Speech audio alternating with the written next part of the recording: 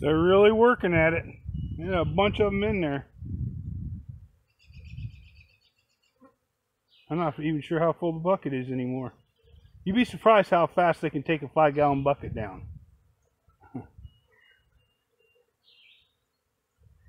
They'll crawl right down that straw. This is how they used to do it in Germany when they had the hives that look like, you know, the honeycomb hives. You know, you've seen them before.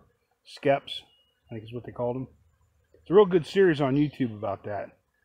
I forget what it is, but when I first started beekeeping, I thought it was pretty cool the way those guys kept bees.